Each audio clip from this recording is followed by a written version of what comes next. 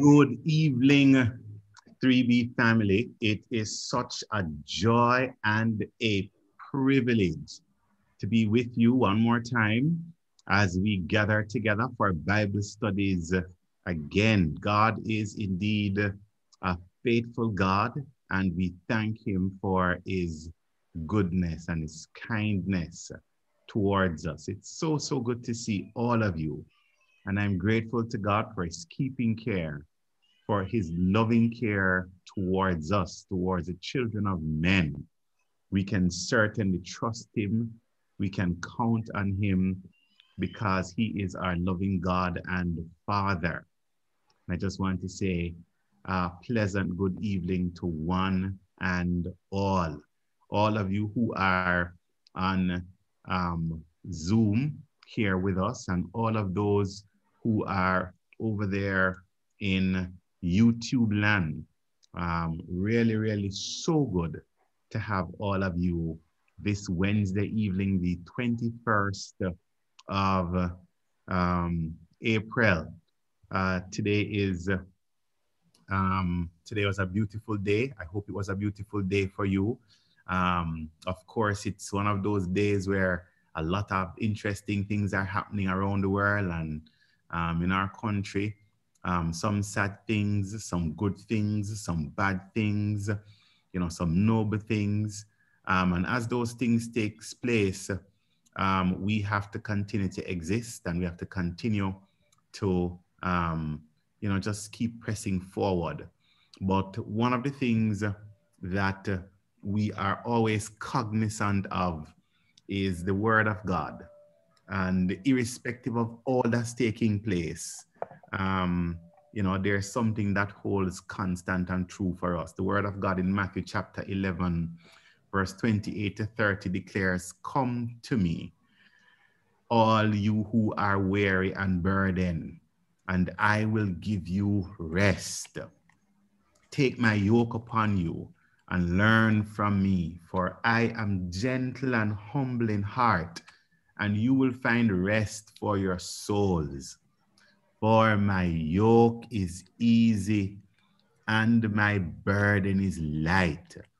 What an amazing consolation that we have in God's word, as God constantly pulls us to Himself, as God consistently refreshes us, as God consistently revives us and renews us, and just simply does in and through us what only He alone can do.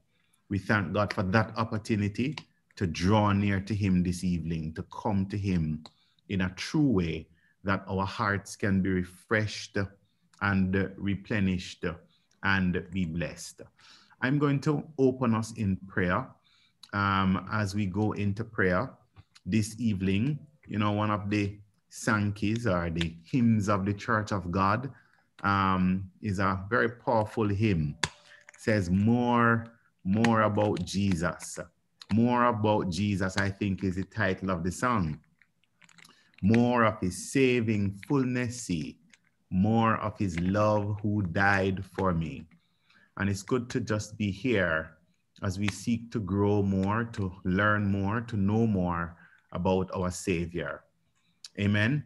Let me just open in prayer this evening as we get our hearts prepared for Bible study. Father, in the name of your Son, Jesus, God, we humble ourselves before you and thank you for the glorious opportunity that you give to us to call on your great name. We thank you for the invitation to come unto you. Lord, all of those who are heavy laden, those who are burdened and weary and needs rest, Lord, we give to you, Lord, all of our struggles and our stress and our pains and our doubts and our fears this evening. And we say, Lord, would you have your way in our hearts and minds and lives? God, would you give us, oh God Almighty, that which you promise? Lord, we pray that this evening, the great exchange, another great exchange would have taken place, where, Lord, you will take the burdens from us. You will take, oh God Almighty, the struggles from us. You will take, oh God Almighty, whatever it is that would seek, oh God, to weigh us down, and that you would give us, oh God Almighty, your easy and light yoke and burden. Father, we pray that even this evening, that your spirit will lead, O God Almighty, our evening's teacher as he teaches us, as he leads us into the word. Allow your spirit to guide him and guard him and cause your name to be glorified more than anything else, Lord. God, we just worship and praise you and adore you. And we thank you, Lord God Almighty, for transformation of lives and hearts. We thank you, Lord God Almighty, for God, a renewing of spirits. We thank you, Lord God Almighty, for something fresh to take place, even as we bow before you. We tell you thanks now, Lord, for hearing and answering us. In Jesus' name we pray, and we say amen and amen and amen. Just before I turn over to Counselor Jermaine Lawrence, who will be leading us in our Bible studies tonight, I just want to say, if you are a first-time visitor to our Bible studies on a Wednesday evening, we want to say welcome to you. We have 44 persons on our YouTube channel right now. And if you are a first-time visitor, we would appreciate if you would just go ahead and type in the chat that you're a first-time visitor, it's your first time here in Bible studies, so that we could, just officially big you up and welcome you. It's really always nice to have first-time visitors or second-time visitors, but really, really good to have you if you are here and would like to welcome you. So just go ahead, reach out in the chat. And just before we even go further, it would be nice if you just send the link to a friend or a family member and just say, hey, 3B is on, Bible studies is on, join us as we study the word together. I'm sure it would be a blessing to somebody. And for those of you at home, don't be afraid to call your family members, your spouse, your child or children, and just say, hey, would you just tune in for us for the next, couple of minutes as we study the word together. Counselor Lawrence, bless you, sir. So good to have you. Yes, sir. Leading us in Bible studies tonight. Over to you, my brother. Thank you, Rev. Good night, everybody. I mean, it's good to be here, and it's good to see my church family.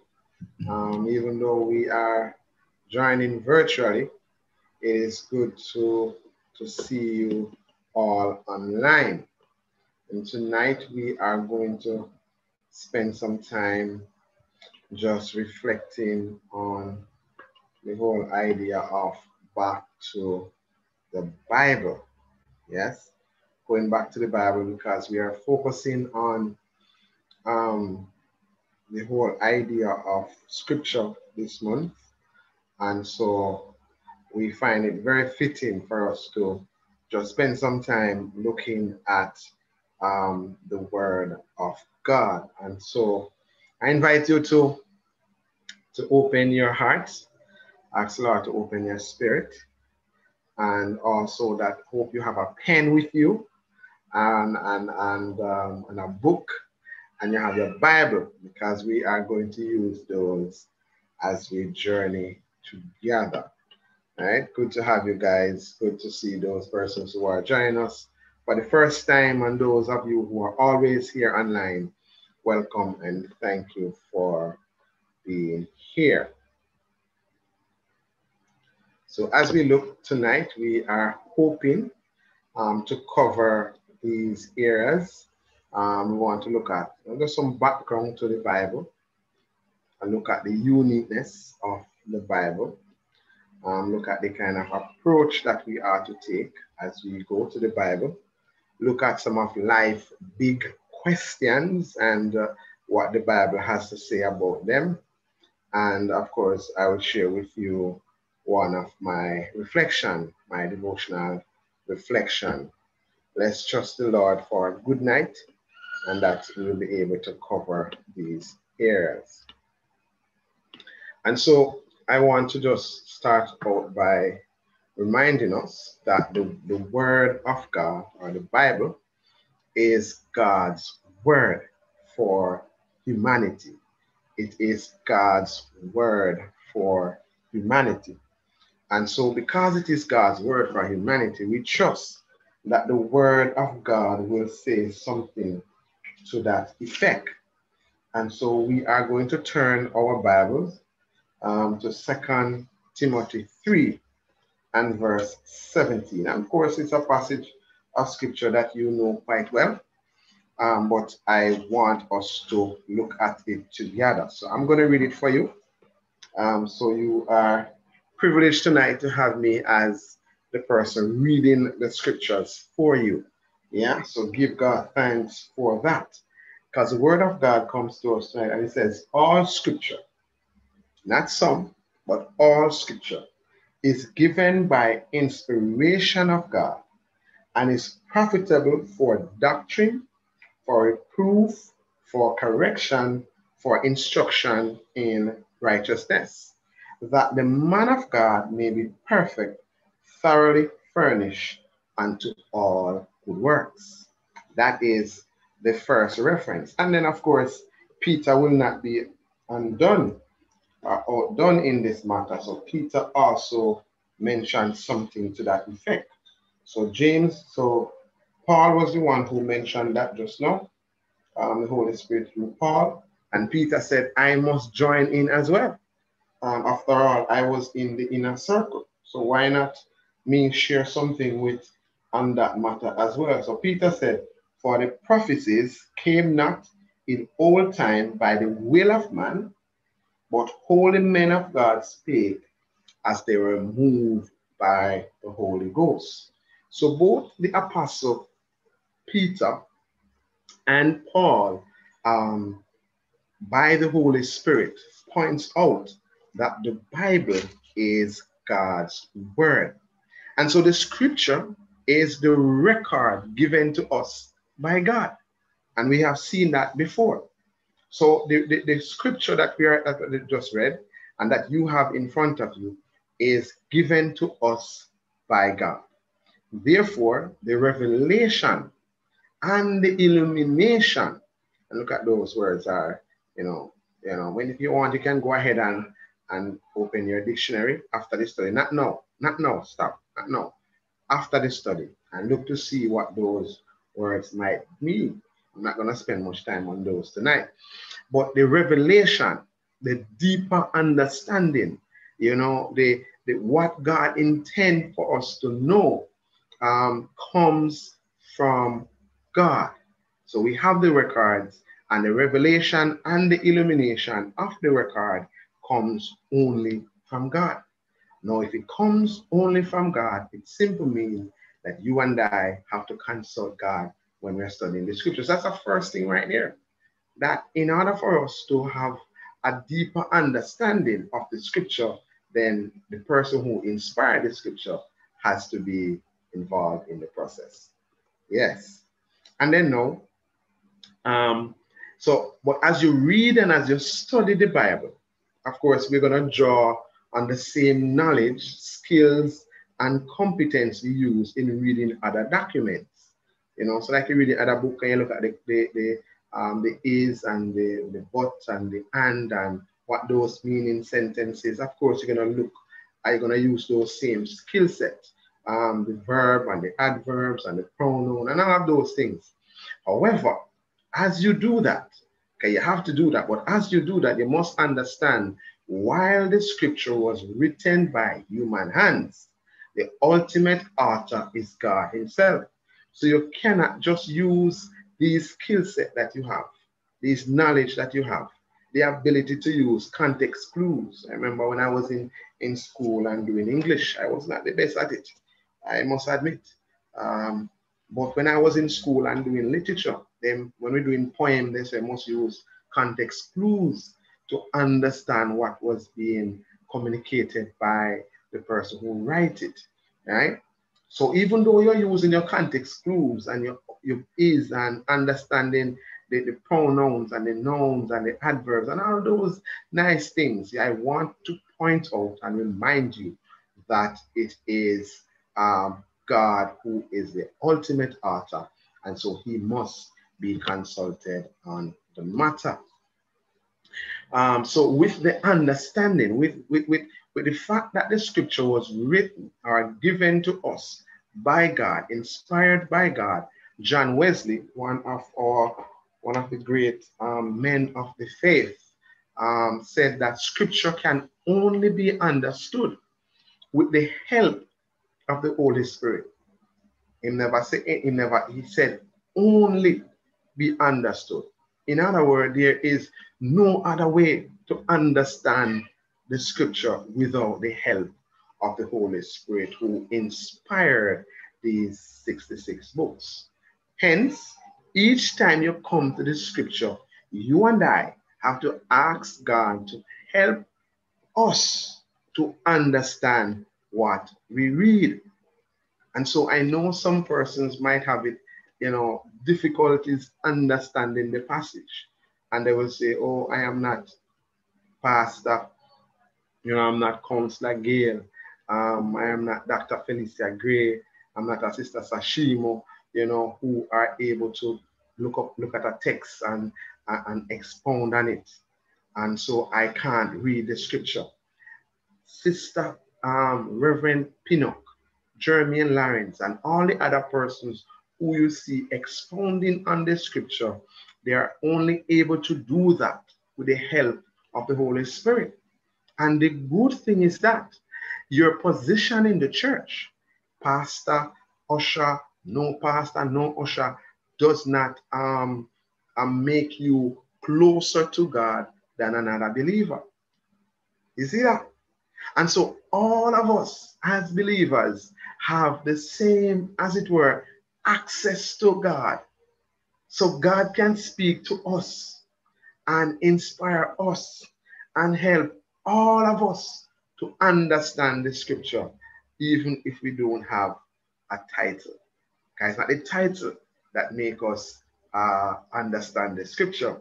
It is a relationship with God through the Holy Spirit.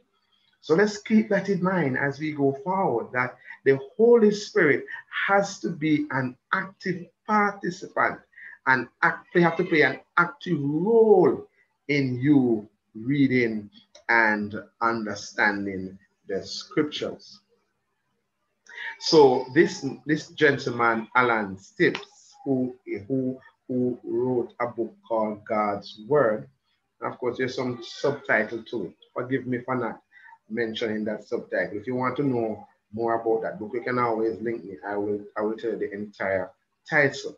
So he has this to say: the Bible is meant to be a spiritual guidebook, a chart of the seas of life, to show us the right way and to make us wise to salvation, to enable us to know the truth by which we can be set free and sanctified. Now, come on, Mr. Stips. That's a lot of information that you are putting out there. And I agree with you, Sir Stips. I agree with you, because indeed it is the Word of God that is going to help us to navigate the seas of life. It is the Word of God that is going to show us the right way, because there are many ways that is in this world, and many different theories and many different worldviews. But the truth is, since all these worldviews exist and they are saying different things, it suggests that all of them can't be true. All of them can't be right. And so how are you going to be able to find the right way? The Word of God, because it stands as divine. It stands as God's word that is forever settled in the heaven. It is the same word that God says that the scripture speaks of him, magnifying the word over his name. It is God's word to us. It helps us to understand what it means to be saved. And it, of course, it helped to set us free, because Jesus himself said, you shall know the truth, and the truth shall set you free. And of course, sanctification comes by the word of God as well.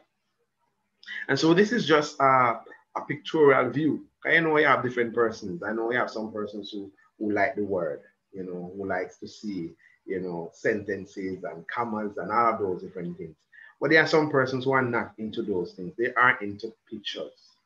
So I'm trying as your Bible teacher here tonight to show you different things. So I'm here, I'm saying no, I just put it now on like a pictorial view. The Bible in the center, and these are what the Bible, according to Alan Stibbs, is saying. The spiritual guidebook, it shows the right way, make you wise to salvation, and help you to understand the truth. The same thing in a pictorial view. The Bible is unique. So of course we would have look at some background to the Bible to help you to understand the importance of why we are placing the emphasis on the Word of God. So the Bible now, as a book, is unique. And it is unique, but it is unified. It is unique, but it is unified. So I found this nice picture of this explaining different things right here, and I borrow it and I'm using it here right now. So one of the things that they say about the Bible, that it is unique among all the books in the world. There is none like it. It stands, it is in a class by itself, and it is unit. There is unity and unit. It is unique and it is unified. So the scripture, as we know it, was written by 40 or over 40 different authors. Over 40 different authors. And these authors would include shepherds, like David was a shepherd at one point. Kings, David was also a king. You talk about priests, like, you know, who was a priest now that wrote one of the scriptures. I don't remember that right now, but that's fine. Scholars like Paul, and fishermen like Peter, and of course prophets like Daniel. Well, Ezra would possibly maybe be one of the priests. You know, so the scripture was written by different authors with different professions, different backgrounds, different educational background, different settings over different period of time. And though the scripture was also written over a span of more than 1,500 years, right? So it's over a period of time that the Bible was written. It was written on 3 different continents. It was written on Africa, Asia, and of course, Europe. And so it is believed that the first 5 books of the Bible was written on the continent of Africa. And of course, some of Paul's book would have been written, some in Asia and some in Europe. And one of the things that is unique about the Bible as well is that the writings identify or put emphasis or don't hide the flaw of the heroes. So we have heroes in the Bible that we look up to and we salute. Now, other books would have hide the shortcomings and the flaws of these men, because why would you want to put those forward? But not so with the Bible. For instance, King David is celebrated as possibly the greatest king outside of Jesus to sit on the throne. But yet still David committed adultery, and it is written. And he tried to cover it up by killing the person's wife who he committed adultery with. Yes, and it is written. And countless stories. In fact, the genealogy of Jesus is one that, boy, I'm telling you, it really messed up, man. It is really, really messed up. But the Bible did not hide any of it. It is there in print for all of us to be able to see. The Bible remain unified in its message, even though it displays a wide variety of literary styles. So the Bible would have different literary styles, different types of writing is in the scripture. For example, Genesis is primarily a historical book. historical record you can find in Genesis, while the Psalms and Proverbs and Ecclesiastics are books of poetry. And of course, the New Testament, there are letters that were written, and of course, the prophetic books and stuff. So the Bible has different books, and the different books that are in the Bible convey different writing styles. So those persons who are into poetry and they are into, the arts and all of those different things, you can find it. Persons like Sister Jeanette, who is one of our historians, will love a book like Genesis because it speaks to history, and persons who want to know how to write letters, to different church leaders and so forth, like Reverend Pinnock, will love the books of Paul, the epistles written to the churches. So it's very important that everybody can get something out of the Bible. So important. The Bible maintains a perfect unity despite the fact that its authors had different purpose in writing. So Moses, who wrote the first 5 books of the Bible, had a different motive and reason for writing. From Paul, from Peter, from Daniel, from Nehemiah, and from David, and so forth. But even though they had different motive, there was a sense of unity in what was being conveyed. And you can expect something like that when there is one central author, one person who authors the book. So for example, Moses traced his people history, David composed songs and worship, Paul gave instruction to church and sound doctrine. So different things are happening. But it doesn't take away from the fact that each of these men had a role to play. And even though they were writing in different time, in different circumstances, with different educational background and experiences, doesn't matter. There was a unity among what was written. And that is because there was one general author, the person of the Holy Spirit. The Bible, as we know it, we are humans, right? And so we have emotions and we express these emotions. The Bible, as it were, exhibits a wide variety or range of emotions.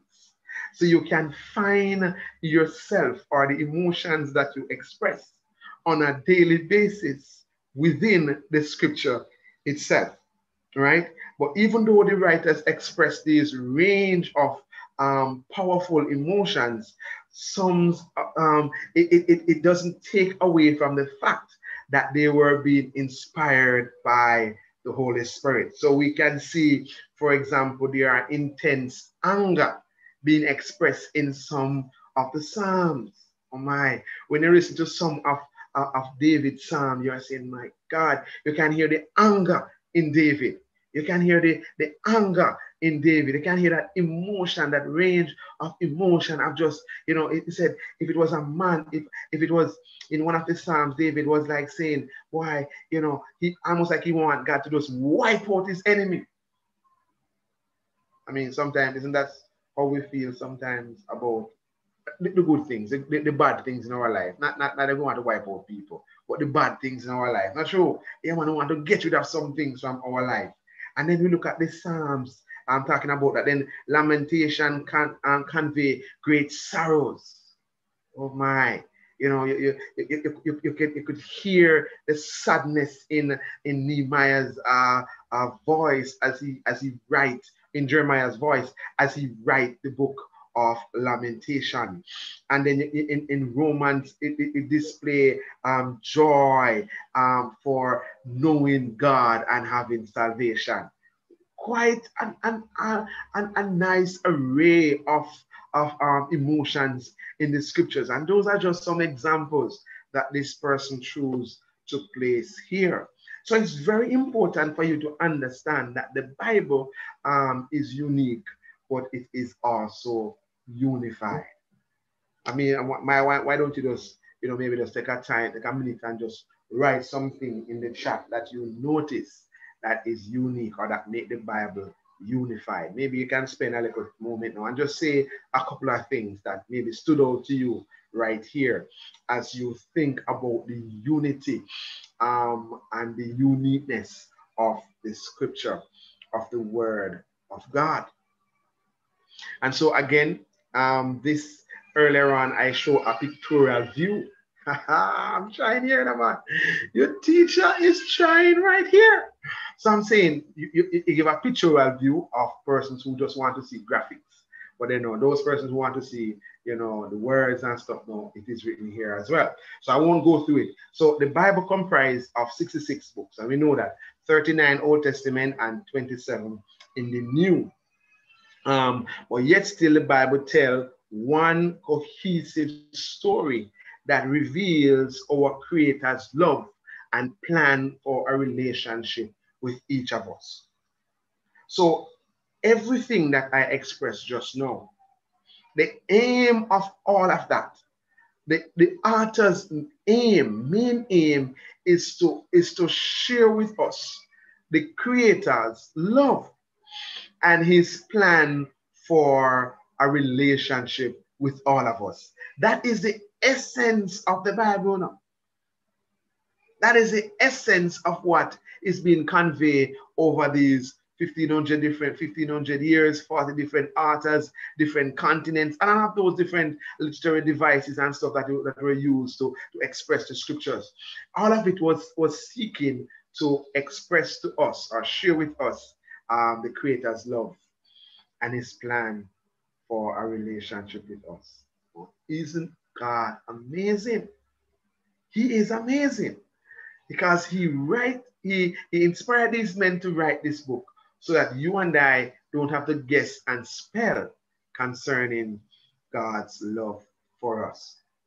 So God used the writer's own writing styles and personality. He used that to show us who he is and what is it like to know him. So he used Peter's background and experience to write. He used David's experience to write. He used Moses, who had an experience in the kingdom, what it means to be a king or a prince, and what it means to be a shepherd in the backside of the desert. He used that experience that they had, and Paul's scholarly aptitude for learning. He used all of that. And his aim was to show us who he is and what is it like to know him. God wants to know us, man. He wants us to know him, and he wants us. He wants to know us. He wants to spend time with us. And that's one of the reasons why he actually writes the Bible, or inspire men to write the Bible. So this was just some of that information. So the Bible was written in different places: wilderness, palace, dungeons, prisons, islands, various different places these men were as they wrote the scriptures. They were in different times, a time of war and a time of peace. So when David was writing most of his Psalms, there was war in Israel. But when Samuel, when his son Solomon came on the throne, there was peace in Israel. So when Ecclesiastics and parts of Proverbs were being written, Songs of Solomon, it was a time of peace. But yet still, when David was writing the Psalm, his father, it was a time of war. And we talk about the fact it was written on 3 different continents already. And it was written in 3 different languages. Hebrew, which is the primary language that the Old Testament was written in, and Arabic. Daniel, some chapters of Daniel was written in Arabic as well as Hebrew, and the New Testament was predominantly written in Greek. So we know that the original manuscript was not English. It was actually written in 3 different languages: Hebrew, Arabic, and Greek. And we know that the Old Testament is predominantly Hebrew, and the New Testament is predominantly Greek, right? The Bible, Sister Jeanette will love this now.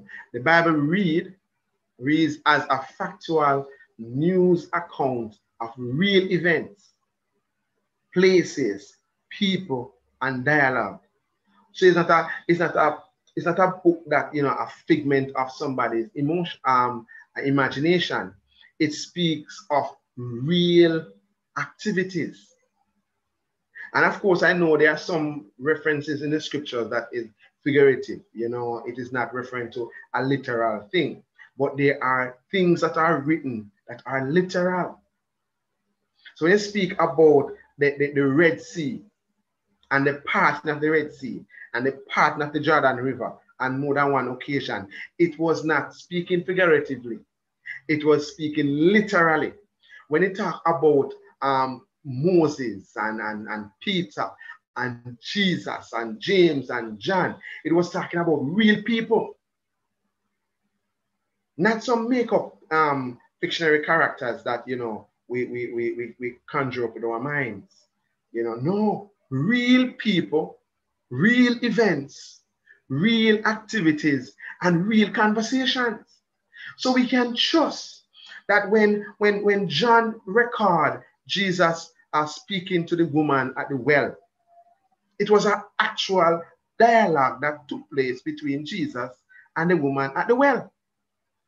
When we hear the conversation with Jesus and his 12 disciples in the upper room, as is expressed in John 13, it's a real conversation. Real dialogue was taking place. And so you have to understand that the Bible is not just a nice little book that somebody just come up and who is very creative and able to think and reason or come up with. No, it was speaking of real activities. And historians and archaeologists have repeatedly confirmed its authenticity. In other words, they are persons who don't have who do not like, I was going to use another word, but I'm in Bible says, let me just calm down. Historians and other persons who don't care about Christianity, who don't have no liking for Christianity, they write things that, shows that the scripture is actually real and something that you can take to the bank, as it were. You can use it as a point.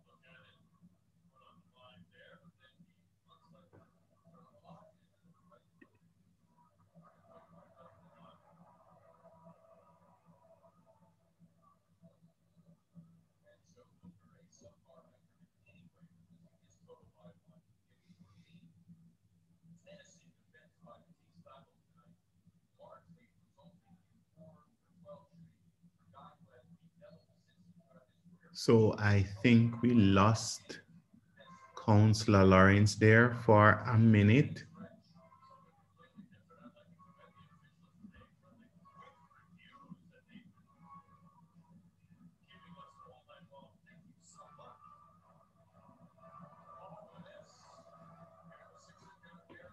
I'm so sorry, my internet got disconnected just now.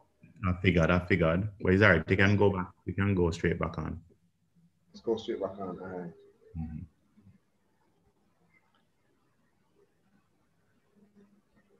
All right.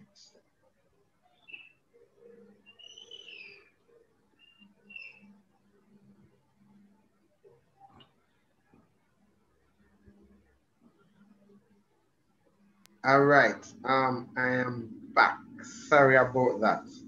Um, sorry about that.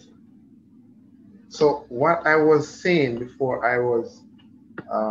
we got disconnected just now was that they are able to construct um, the activities that are written in the Bible from non-biblical sources. In other words, there are enough information by historians, persons who are true historians, and persons who have studied history. They are able to construct activities and events that are written in the Bible by persons who do not like Christianity, do not like Jesus, do not want to do anything with Jesus. So it shows or it demonstrates that the Bible is actually a real and factual account of things that has taken place. So we can trust the Bible. We can trust the Bible because of those realities. All right. So I want us now, therefore, to look at the fact that the Bible is so unique and it shows unity and it demonstrates that it can be, it is authentic. If it is that we are now going to get anything from the scripture, then we need to therefore have an attitude.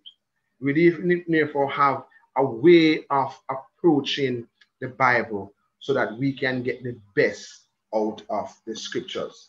So I'm going to share with you now a video that I found very useful in how we can actually approach the scripture. Let's listen to this. Listen to this, gentlemen. The Bible is not just another book, and so we ought to approach it in a unique way. The Bible is God-breathed. That's what this passage from 2 Timothy 3:16 says. All scripture is breathed out by God. It's inspired. Now, that doesn't mean that the Bible is inspiring. Now, it is inspiring, but whether anyone in the world is inspired by the Bible is still inspired itself. It's God's word to us. It's God exhaling, God opening his most hallowed lips and speaking to us. So this word is God's word, and this word is exactly what God wanted to be written down in Holy Scripture. So that means we ought to approach this with a special reverence and with a special care. So we come to the Bible very carefully. We want to be diligent. We want to be prepared. We want to take it seriously. And we also come with a special reverence to this book because God is speaking to us. There's a submission to the word. That one of the ways to think of the Christian faith is that we stop telling God what to do and God now speaks to us. I think a theologian once said that, to be a Christian meant you put your hand over your mouth and were silent. And this doesn't mean that we can't ever cry out to God. Certainly the Psalms are full of that, but it means that we approach Scripture with this reverence, wanting to hear from God, submitting ourselves fully to the Word of God. And I like what it says here, that when we come to it, the aim is not just information. It's never less than information. We're not against information. God uses that, but it's more than just information we're trying to get from the Bible. We want faith. That's what God wants, to accept this with faith so that there's a real delight in the Word. There's a desire for it. There's a dependence upon it. We're embracing it with faith and then storing it up. So I love the line about John Bunyan that said, if you would prick him, his blood would be bibline. He was so full of the Scriptures that it came out of him. That's what we want, that we store it up and then we practice it. Because after all, Jesus said, if you love me, what? If you love me, you will have a tingling sensation in your heart. No, he didn't say that. That's wonderful. But he said, if you love me, you will obey my commandments. So if we are serious about loving God, we must be very serious about obeying God and obeying his word to us. That's the aim, to be transformed by it, to embrace it in faith, to worship at his feet. Really, in its simplest form, we ought to come to the word of God with the same sort of attitude with which we'd come to God himself. So if God was speaking to you, which he does in the scriptures, if God was opening his mouth to us, how would we approach him? Well, I think we would listen very carefully. We would listen very diligently. We would listen very submissively. We would listen expectantly, and we'd listen with an aim to love and obey. Thank you so much, my brother, for sharing that with us. May God continue to bless your ministry as you continue with the scripture. All right, so we're going to continue with our studies. So what this gentleman was essentially saying is that there is we are supposed to have certain reverence when we approach the scripture.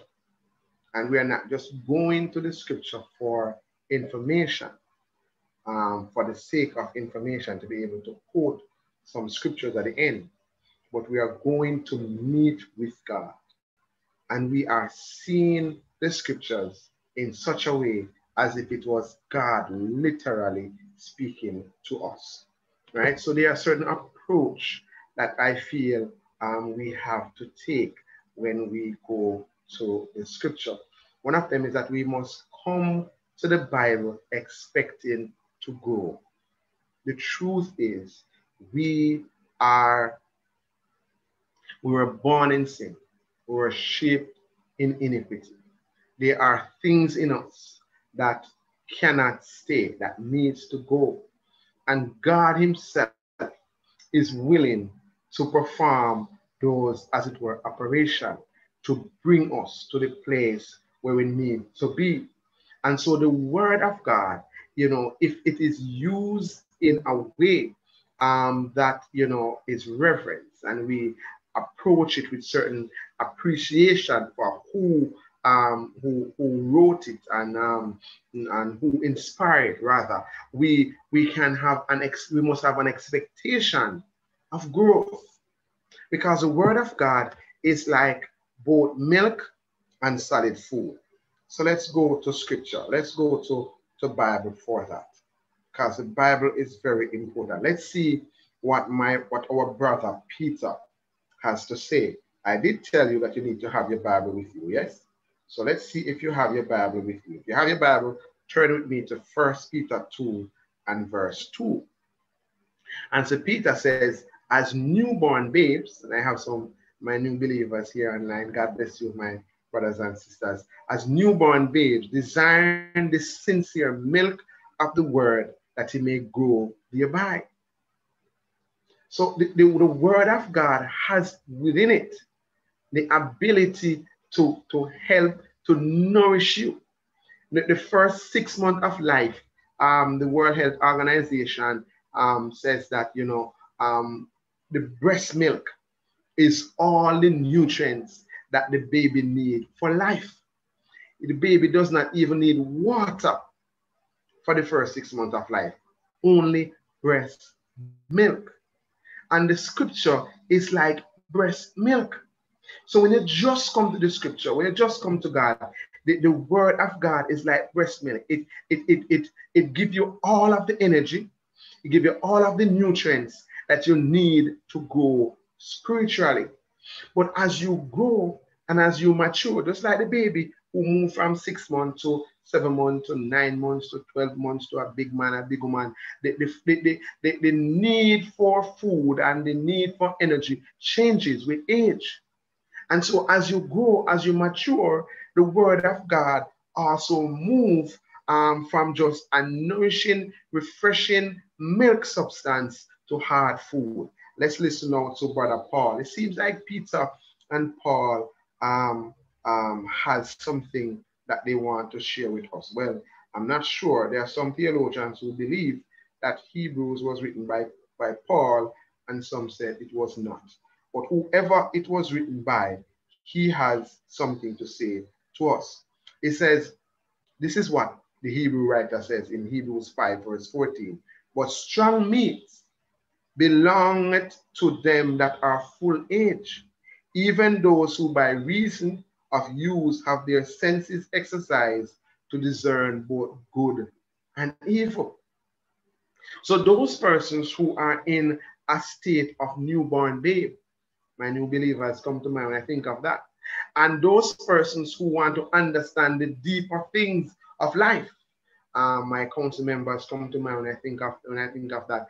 Both persons or both group of persons can use the word of God to grow, to mature, to develop, to provide the nourishing substance that we both need whether we are young in the faith or we are mature. So the word of God, it helps everybody, those who are young in the faith and those who are mature in the faith still need the word of God. So it doesn't matter how long you have been in the church and how many times you have preached a sermon, you can never ever reach a point where the word of God is no longer relevant or important for your nourishment. Because you will never, as long as you're alive, and I'm speaking now as someone who has studied nutrition, as long as you are alive, you cannot survive without eating food. So a 90-year-old person versus a one-day-old person still need food. And so whether you are a newborn babe, a couple days old in the faith, or you are mature bishop, pastor and leader and deacons and stuff, you still need the word of God. So you come to the word of God expecting to grow. Because the word of God has the ability to give you the nourishing substance that you need to grow. Let's see what else attitude we should have when we come to the scripture. You must come to the Bible as well you come to the Bible for understanding and direction. We speak earlier how the world is dark and there are many roads and there are many twists and turns, and we all want to know where we want to go. We all want to have a sense of understanding and direction. If you want to move, like for example, when I just came to Trelawney and was moving around in Trelawney, I had to be traveling with a colleague of mine because I never understand. I never know the way how to get to different places that I needed to go for work. So I had to identify somebody who knows the way. And as the person share with me the way, now I can go to these places by myself. And so the word of God has that ability to help to share with you a sense of direction and a sense of understanding. The word of God acts like a counselor as we go to the Psalm, therefore. Let's go to Psalm 119. Let's go to Psalm 119 and verse 24 to see what the psalmist has to say on a matter. Because the word of God is truly a counselor. It really counsels us in terms of what we ought to do and so forth. So let's see what Psalm 119 and verse 24 has to say. If you reach there, say amen. Type amen in the chat if you're there. Psalm 119 verse 24. Thy testimonies are my delight and my counselors. And of course, the scripture provides light for the journey. Thy word is a lamp unto my feet and a light unto my path, said Psalm 119 verse 105. And so the darkness of our world, how dark our world is, in order for us to see where we ought to go, we need the light. And the light, my brothers and sisters, is the word of God. The light is the word of God that gives us direction. And so when you go to the scriptures, when you want to know who God is and even who you are and what is life all about, you can go to the scriptures, because the scriptures is there to provide direction and understanding. But not only that, but you must come to the Bible for correction and purification, for correction and for purification. In other words, there is a part of us that really and truly needs to be purified. And every now and then we need correction. Every now and then we need somebody to tell us that we are wrong and that which we have done was not done according to sound wisdom. So correction is needed and purification is needed. So the word of God, says James, is like a mirror where someone go and see himself. So let's go to James now. Let's go to James 1. We have to go to the scriptures, because we can't talk about the Bible. I don't want you to see. I want you to see for yourself that what I am saying is not my word, but it is scripture. It is actually in the Bible. Listen to what James have to say. James the apostle in James 1 verse 22-25. But be ye doers of the word and not hearers only, deceiving your own self. For if any man be a hearer of the word and not a doer, he's like a man beholding his natural face in a glass. Some version says mirror. For he beholdeth himself and goeth his way, and straightway forget what manner of man he was. 25. But whosoever looketh into the perfect law of liberty and continueth therein, he be not a forgetful hearer, but a doer of the word, this man shall be blessed in his deed. So the word of God is like a mirror that helps to share with you what is going on. So as you read the scripture, says one theologian, the scripture is actually reading you. You are able to see yourself, the flaws that exist as you look into the word of God. This evening when I was coming on here, my beautiful, lovely wife said to me, you need to just wash your face. I'm being very, I'm disclosing things here now. And so I went into the bathroom and I washed my face. So my face look cool and nice. Yes, man. Thank you so much, wifey. God bless you, girl. So when I was washing my face, I was able to see clearly what she was talking about. I could not see exactly what she was talking about because I was not looking at my face. But as I stand in the mirror in the bathroom, I was able to see some of the things that she was seeing, the grease and whatever else was on my face. I was able to see it and then now use an action now, soap and water and whatever else there is, to wash my face and dry it off. And that's how the word of God is. If you are not reading the word of God, you're always going to think that you are right. You're always going to think that you don't need any correction. You don't need to be purified. But as you read the scripture, you get to see, no man, but you did wrong this up. That's not how you're supposed to behave. The scripture never says you're supposed to do that. So you have to read the word of God because it helps to show direction. Jeremiah, no, my God, that brother there is a prophet of the prophets. He's one of the major prophets of the Bible. And he says something, God says something through him actually in Jeremiah 23. When I was reading it, for the first time, I was saying to myself, what is going on here?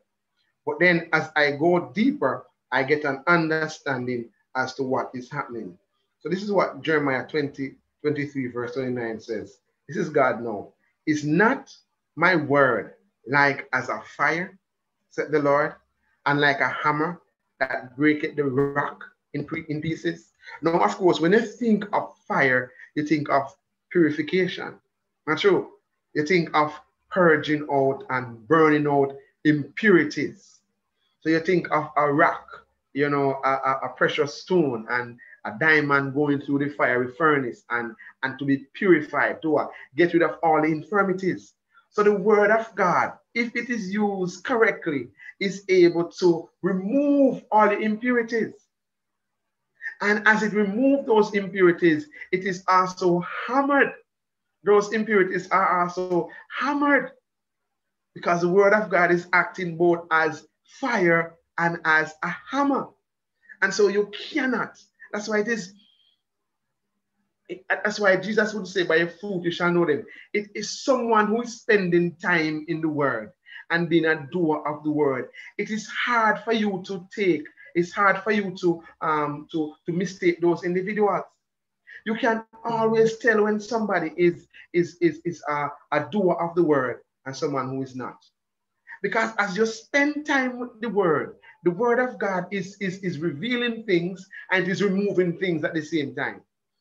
Spend time with the scripture because it helps to correct you and purify you. It's like a scalpel by which God performs spiritual surgery on the heart.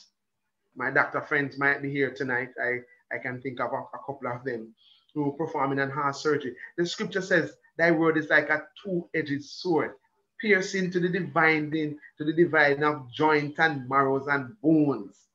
The word of God goes into the deep intricacies of our core, and it removes what is there that should not be there. The truth is, says Jesus, that whatever comes out of you, that is what defiles you. It's not what goes in. No, the fact that it comes out is an indication that it is inside.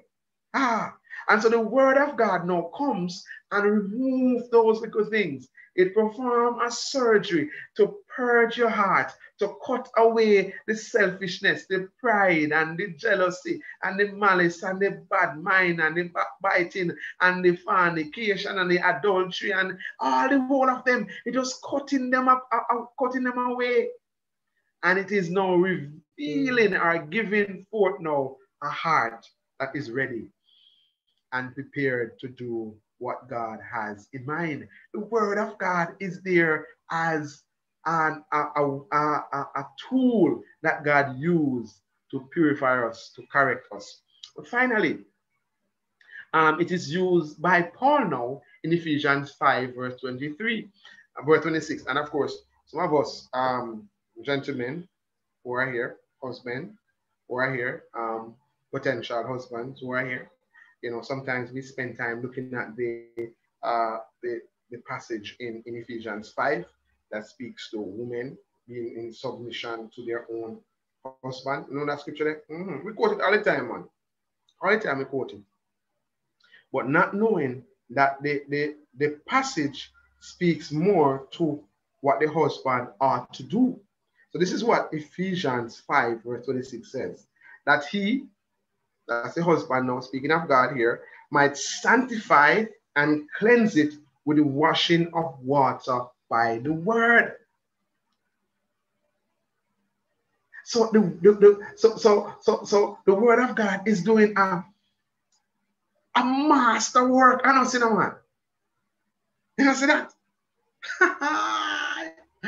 The word of God is performing a surgery, and it is also washing us. So after I done perform the heart surgery and all of the different, I was gonna use the word muck. So I'm not saying muck here. I'm trying to find another word to use, but you can now use your English. Those persons who are good at English, just use that now to find out what other word could be used for muck. But it's removing all of the debris and all of the different things that was after you done the heart surgery. You have to now use some water, man, to wash away, not true, to remove from the person any impurity that is there, any waste byproduct that is there. The word of God is still performing another operation. There's no cleansing. It is now doing a final thing of removing whatever is inside so that you and I can be presented as pure, as spotless as God wants us to be.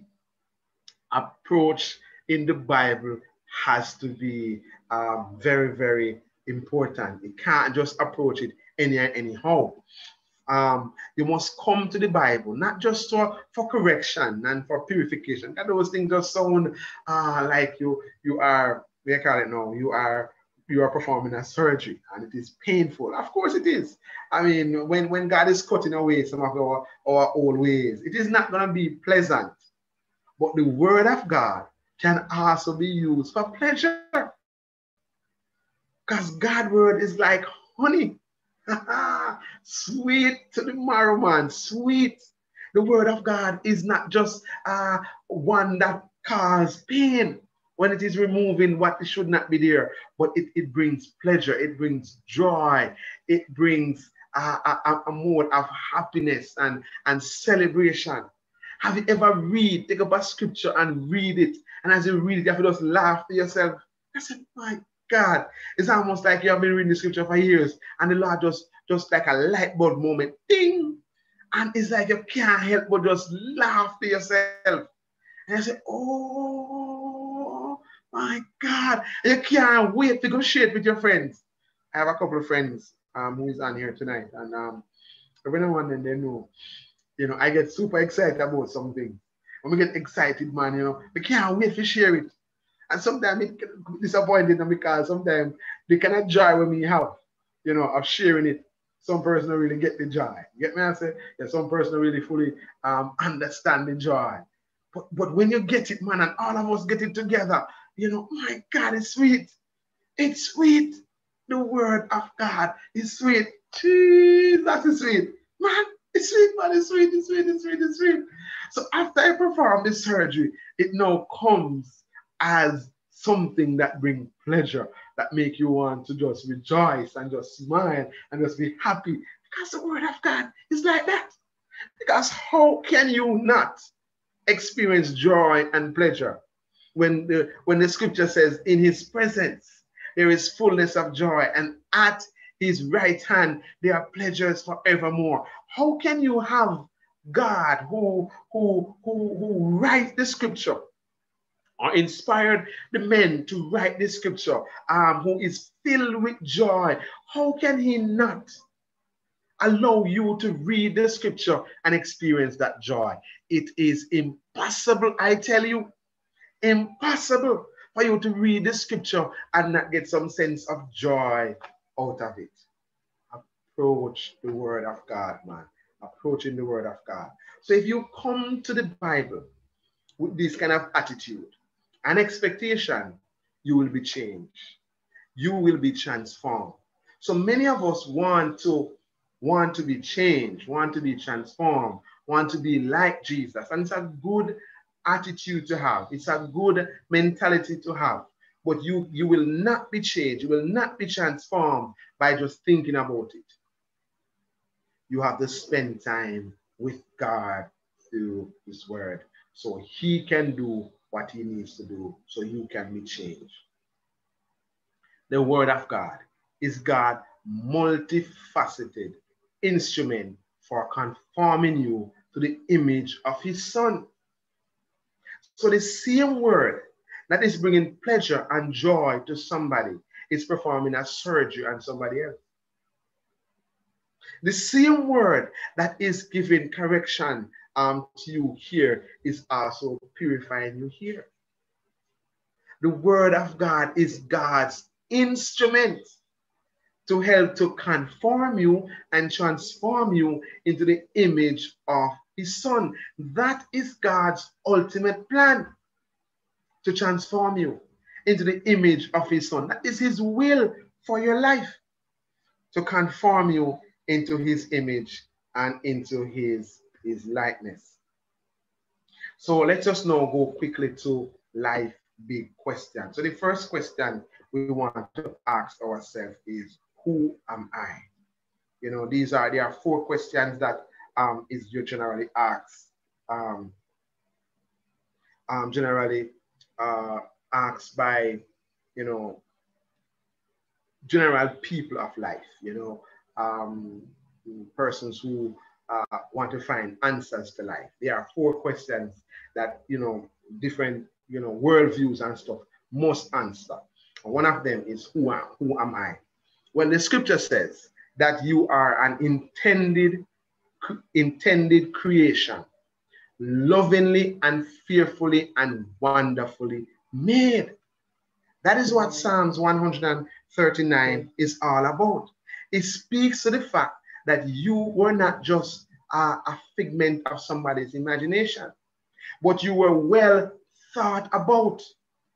You were well loved and cared for. God had a plan when he designed you. He was thinking about you. So even though you may not look like how you feel you should look, and you may not have the pigmentation that you feel you should have, or you may not have the size nose that you feel you should have, the scripture says that God knit you together in your mother's womb, and that you are fearfully and wonderfully made. So every now and then, when that little self-esteem is coming on, when you're not sure what is going on with your emotions, is all over the place, why not spend some time reflecting on Psalm 139?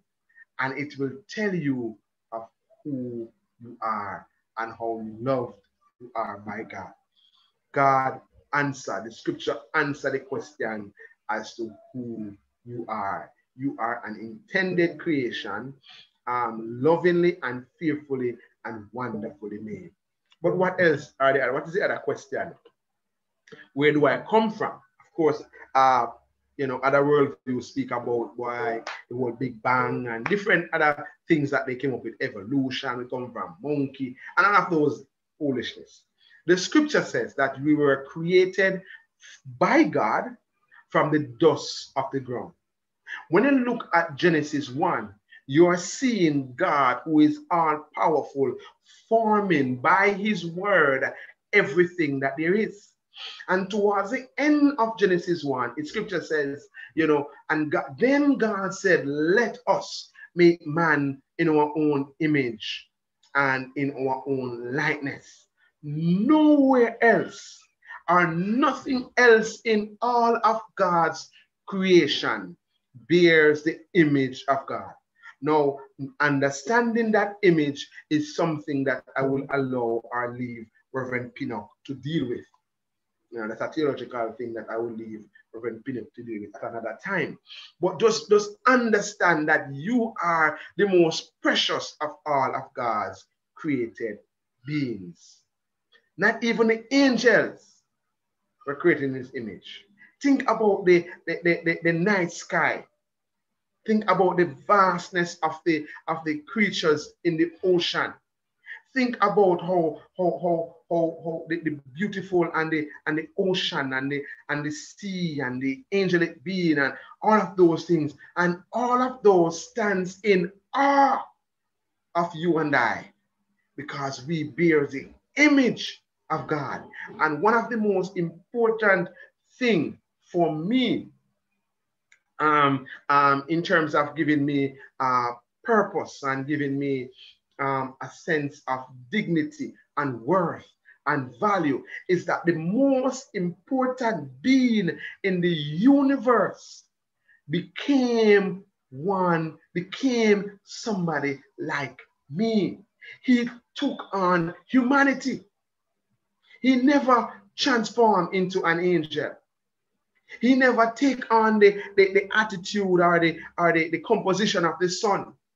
The only image that God, the creator, the most powerful being in the galaxy, take on is humanity. That for me gives me value. It gives me a sense of dignity and worth. And so even if you don't like me, you can't help. You can't do anything about it, because you were never created. You never created me. God created me for himself. I never come from no monkey. I never come from no Big Bang. I came from God. I was a concept. I was a thought in God's mind until God put that action, put whatever the thought he had in mind of me into action. And my genesis in terms of how I came into this world may not be pleasant. It may not be an enjoyable moment for my parent or my mother, but at the end of the day, God had a plan for my life. I was created by God from the dust of the ground. Where do I come from? The next question is, What is my purpose? Why am I here? Why am I on earth? Well, the scripture says that we were created to glorify God and to enjoy him forever. That's the essence. The writer in Corinthians says, boy, everything we do, we must do for the glory of God. In other words, you have to recognize that you were created by God, to live and enjoy his presence forever. And it is so clear in scripture that Jesus came to earth. He died on the cross for your sins. He took your place so that you can enjoy the presence of God forever and ever. In other words, if it was a situation where you were just created for us the here and now, then there'll be no reason for Christ to come in and die. But the fact that Christ came and he died on a cross gives indication that there is something more deeper than just the here and now. We were created to glorify God and to enjoy him forever and ever. Final question that is asked is, what happens when I die? Well, the scripture is very clear on that. Heaven, if you accept Jesus Christ as your Lord and Savior. But hell, if you reject Christ as your Savior. In Revelation 20 and verse 11 to 15, it speaks about the throne and the great judgment, and how everybody will be standing before the judgment seat of God. And then the great book will be opened, and there will be another book called the Book of Life. And every name who was not found written in the Lamb's Book of Life will be thrown into the lake of fire. God is a just God. And because he is a just God, he has to execute justice. And justice means that he has to call what is wrong, wrong, and call what is right, right. So the scripture speaks, Jesus himself speaks about the wheat and the tares growing together until the day of harvest. So there is coming a time when there will be a separation. And that separation will be for persons to enjoy God's presence forever and persons to be in eternal torment. You're going to be tormented forever. Right? So you have to recognize, brothers and sisters, that when you die, that's not it. There is more to life than the here and now. That here is only a small portion of what we refer to as eternity. Time is only a short span compared to eternity. But what you do here determines what happens in the life to come. So the scripture says those persons who accept the sacrifice for sin, which is Jesus, and place their faith in him will have eternal life. But those who do not will be separated from him eternally in hell, bearing torment and torture. You don't want that to happen to you. So if you are here tonight and you have not yet placed your faith or your confidence in the man Christ Jesus, I encourage you to do so now, because the scripture that we're talking about makes it very clear that when we die, there will be a separation. Some of us will be enjoying God's presence forever, while others will be separated from God forever. I trust that you would have made that decision and that you are continuing to trust in your Lord and Savior. If you're not here, if you're here and you have not yet done so, you can take the opportunity to write in the chat, comment on Facebook.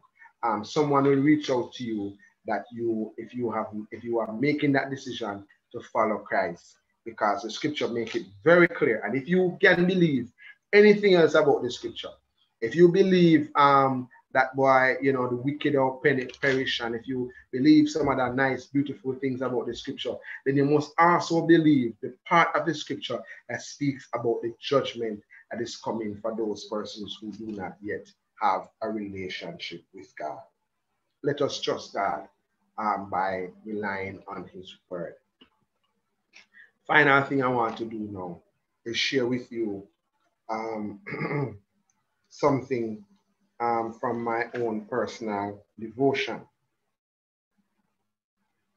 So I am not going to I have not even edited this. I wrote it down some time ago, and I'm not. So if you hear grammatical errors and all those things, that's fine. You know, I am just sharing with you what I sense the Lord was saying to me as I spend time reflecting on the scripture. And the title of this devotion is The King, the Bride, and the Tyrant. The King, the Bride, and the Tyrant. Just want to share with you something that is revealed to me in the scripture. The aim is not to show superiority or to say, oh, you know, this is what will happen to you, or this is what's supposed to happen. I am just being very transparent and sharing with you so that, you know, you can have a understanding or a different perspective maybe of a passage of scripture that is there in the Bible. The king, the bride, and the tyrant. God sent Moses back to Egypt. I was reflecting on Exodus and just some passages, some verses in Exodus, right? God sent Moses back to Egypt to tell Pharaoh to let his people go so that they may worship him. Now that may sound selfish or self-seeking of God to want these people to worship him. But what if you think of it in the context of love? God is the groom / hero. The people of Israel, his bride, or his queen to be. And the tyrant would be, of course, Pharaoh. Now, any groom that truly loves his bride wants to protect and care for her. Not only that, a groom would also want his bride to be where he is at all times. So in this story, it is God's way of desiring to be with his bride. Of course, there are lots of things he has for her, lovely things too. And he has prepared for her and has gone through great length to ensure that the scene is set to rescue his bride from someone who was abusing her and misusing her. Being the hero he is, he has done many things to prove and demonstrate to his bride that he cares for her. The plague in Egypt, the parting of the Red Sea, were clear demonstration that he can be trusted with his bride's life. He ensured he destroyed the tyrant that was abusing her. He provided food for her and water to drink, all to help her to understand that he is for her. He has the promised land for her, spread with lovely things. But before he gave it to her, he wants to give her himself. It was never about the promise or the promised land. It was about the promise giver. It was never about the gift. It was about the gift giver. It wasn't about the kingdom. It was about the king. The fairy tale writers, whether they want to believe or accept it or not, were inspired to write based on the concept that God himself placed in them. The hero in these stories fight for and defend and defeat all enemies to get his girl. He is driven and nothing will ever stop him from being there for his lady. Think about it now. The lady see all he has done, and yet still she refused his love and ignore his bravery or sacrifice. And instead of being thankful and embrace her brave hero, she complains and curses him, saying she wished she was back in Egypt, where she was coming from. How do you think the king, the hero, feels about these scenarios? Of course, I suspect that he feels hurt and crushed, but yet still he never relents. He continues to be all that he can be for the lady, or for his lady, all the while hoping rather, that she will see him for who he is. He desire and want to desire him more than she desire what he has to offer. So he has prepared for her lovely things. He has chosen to give her himself before he give her the promise. He has promised, or he has chosen to give her himself before he give her his kingdom. Because for the king, what is most important is that they are together in a love relationship, not based on a gift or a promise, but by two individuals who loves and care for each other. That is the Bible, the love story. God is busy at work, helping to shape a beautiful scenery. And we have seen it from time to time. We have seen it being demonstrated even on Easter. Our brother demonstrating Jesus. We have read it in the scriptures.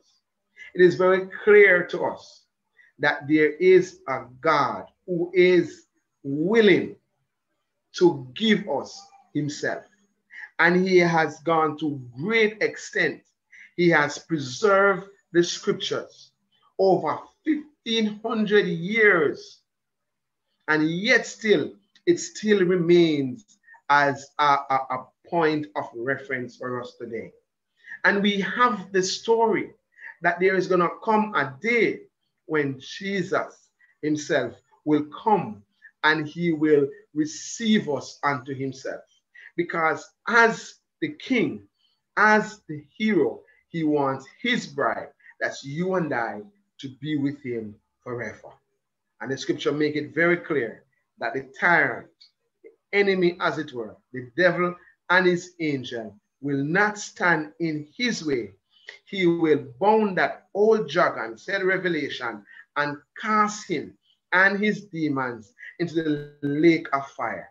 And there to live forever will be the king and his bride, enjoying each other's presence forever. And that is what the Bible is all about. Why not spend some time to get to know the king? Because you are his bride. And why not enjoy his presence now, starting today, so that you will get to experience all that he has for you. All that he has for you. All that he has for you. God is more interested in giving you himself than he is in giving you the gifts of his kingdom. And so he said to Moses, tell Pharaoh to let my people go, that they may worship me. And he met with them on Mount Sinai before they got to the promised land. Because God knew that if he give them the promise before he give them himself, then they will not be interested in him. God is interested in you.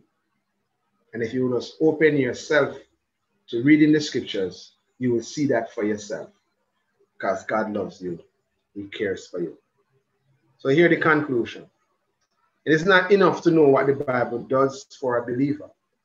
The believer must take the time to study its content, not for knowledge or the ability to quote verses, but more so to get to know God and to know his or her role in God's progressive agenda.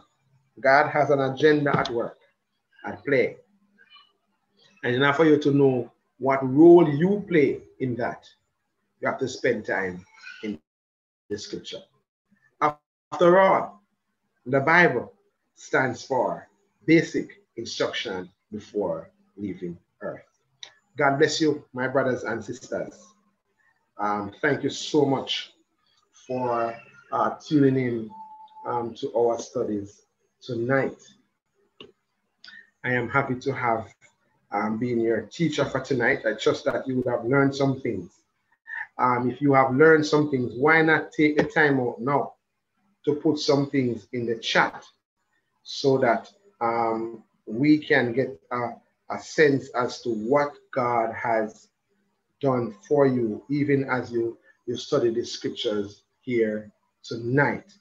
So I'm going to ask you to make some notes in the chat. Just say some things in the chat concerning the impact that are the way or what the scripture, what you have learned from tonight's scripture or from tonight's studies, rather. God bless you, my brothers and sisters, as we seek to honor the Lord with all that we have, as we seek to spend time with him and with his word. Yes, it's good to have you. Let me just see if I can identify some persons, what they're saying in the chat here tonight.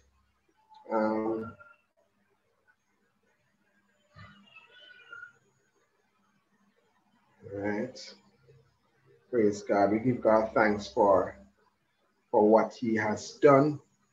And I just want to encourage you to continue to spend time with God and with his word.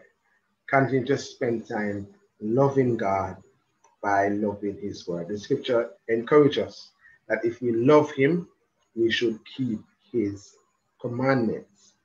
And how are we going to keep his commandments if we don't know what these commandments are? So we have to spend time to study the scripture for ourselves so that we can know what God is all about. Thank you so much for joining. I'm happy that you were able to join, and we are truly grateful that you continue to be a part of our community, our YouTube channel. We are so grateful that you have subscribed, that you have shared, and that you continue to invite other persons to be a part of this community. We look forward to meeting with you here each Wednesday night and also on Sunday when we have our worship experience. We are living in unprecedented times. We are living in a time in which things are different, but God has been good to us. He has allowed us to be able to connect with each other, connect around things that are spiritual. We are able to still read our Bibles together as a church. We're able to study the scripture together as a church, albeit being virtual, but nonetheless, we have an opportunity to share with each other. And so we want to just give God thanks for that. Thank you so much for coming. If you are here for the first time, we trust that you would have been blessed by the study and that you will be able to join us next week as we continue, all being well, to look at the scripture. Thank you so much, my brothers and sisters, for that. As we depart one from another, I just want to just spend some time just to pray with you. I'm not sure if Rev have any updates or anything that he would want to say. I would give him the opportunity if he so desire, if you want to say anything. And then if not, I will just go ahead and pray for you, and we wish each other good night. All right. Okay, let's pray. Let's pray, brothers and sisters. Let's pray. Father, we want to pause to just be thankful, just to say thanks to you, Lord, for all that you have done. You are a very, very loving and caring God, and we thank you for that reminder tonight. And we ask, Lord, that you will help us to worship you and to enjoy your presence forever. Lord, we recognize that your word can be trusted. We recognize that your word is solid. We recognize that your word is truth. We recognize that your word reveals who you are and also who we are. And we ask, Lord, that your people will continue to spend time in your word, that Father, as a church, as a group of believers, that Lord, we will not go weary in studying the scriptures, but we will continue, Lord, to open ourselves up to you and to allow your spirit to teach us what we ought to know from the scriptures. Lord, we just ask that tonight, Lord, your presence will continue to overshadow us and that we will seek, mighty God, to honor you through the reading, the reflection, and the actual doing of your word on a daily basis. Be with us, be with every single person who are able to join tonight. I pray, Lord, that you remember those persons who might be ill at this time, those persons who might have difficulties at this time, those persons who might have financial challenges or other challenges. Lord, I ask that your hand of mercy and love will be upon them in a very special way. We pray, mighty God, you will continue to bind us together. Thank you so much, Lord, for the gifts and the talents of your people, the multimedia team and the communication team who, mighty God, have been doing their work to help us to be able to meet with those persons who are in various places on a weekly basis. We give God thanks. We give you thanks for them, Lord. And we ask that you will continue to be with them and with their family. We commit the leadership of the church into your hands. And we ask, Lord, your hand will continue to be upon our pastor. We thank you, Lord, that he, the incident that happened with him recently, mighty God, that it has been getting better with each passing day. And we are so grateful, Lord, that your mercy and your grace preserve him. Continue to be with him and with his wife and his sons. Lord, I pray you will cover them under your blood and that you will continue, oh God, to overshadow your people. I commit every single one of us into your hands, mighty God. And thank you for what you have started, the work you're doing in our heart through your word. May we continue to yield ourselves to you. In Jesus' name, amen and amen. Thank you so much, my brothers and sisters. God bless you. God bless you.